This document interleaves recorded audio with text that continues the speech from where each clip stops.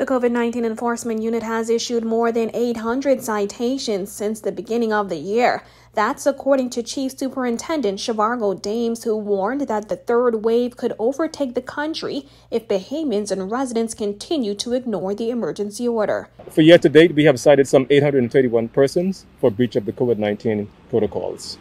As COVID-19 infections began increasing earlier this year, several officials suggested that greater enforcement of the COVID-19 rules is necessary. Dames, who heads the COVID Enforcement Unit, says while the unit will do its part, it's also incumbent on residents to do their part as well. If we begin to lax ourselves and don't think that it's important to follow the protocols, we will find that this third wave will overtake us, and it will take us that much longer to come out of this protocol. Dames said the unit commonly finds people patronizing and operating prohibited businesses like bars.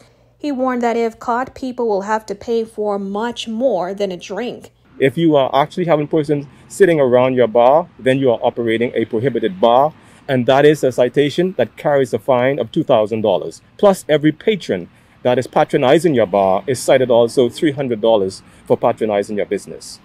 Dames said while the number of people going into places like bars have decreased, the unit continues to patrol beaches and parks where people tend to gather. The unit is up and about every day, ensuring that the business places and members of the public are following the protocols.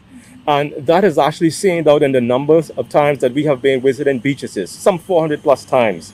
The unit have visited for year to date 23,000 time business visits. We have visited over 400 parks and cultural sites just to ensure that persons are following the protocol.